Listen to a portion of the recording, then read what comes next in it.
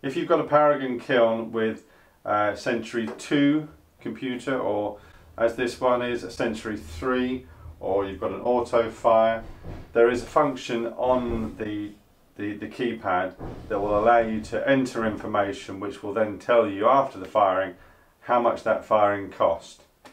So to set it up, you have to tell the computer how much your kilowatt hours cost you, so you'll have to find out what your current cost is, and you will also need to know what the kilowatt rating of your kiln is. Now that information on a Paragon kiln you'll find on the side panel. There will be a sticker or a plate which will tell you how many kilowatts that kiln uses. If you look at the keypad, you'll see on number 8 here you've got firing cost. That's where you are told how much the previous firing cost. But if you haven't set the kiln, if you haven't set that information into the computer, your kilowatt hour cost and the number of kilowatts that your kiln uses when it's firing, the computer, when you press firing cost, will just tell you 0. So we need to set that up before we get that information out. So to do that, we need to go into options and run through the option settings until we get to cent, which is American, so cents, money, pence. So when you see cent, press enter, and this is where you enter in how much is your kilowatt hours costing you in pence from your current supplier. So that's pounds and pence. Hopefully you're not paying pounds just yet, so you'd enter the number in pence. If we put in there, let's say 30 pence, press enter, that's now set. If I go through the options again, press the options one more time, we get kW, kilowatts. Now if we press enter, I've currently set this already. This is a Studio One kiln and it is running on 6.9 kilowatts. If you look on the side of the kiln, you'll see the plate will tell you, yep, watts, 6,900. So you'll see there's a decimal point there, and let me enter it again. 6, 9, and I want that to be over the decimal point, so I'll put in a 0, so we've got 6.9 because it's asking us for how many kilowatts. So that's 6.9 kilowatts. 6.9. So that's, if I press enter, that's now in the kiln's brain. So if I press stop, I'm back to idle. And you can go back into options if you want to check, just to be sure. Go into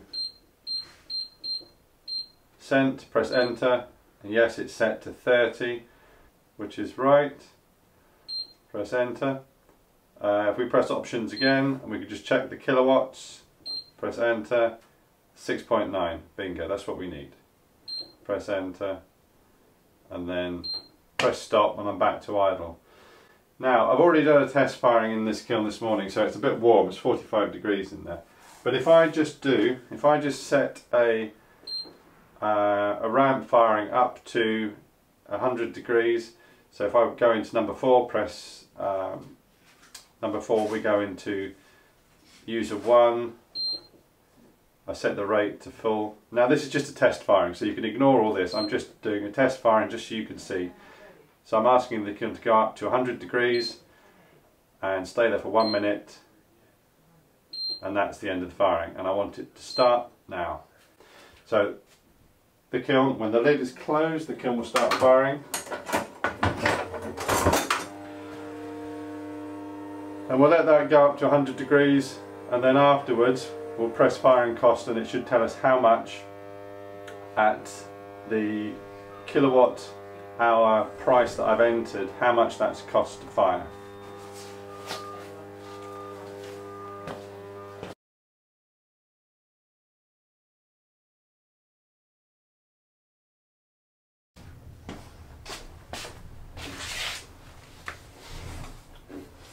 Okay, so that firing is now complete. You can see CPLT.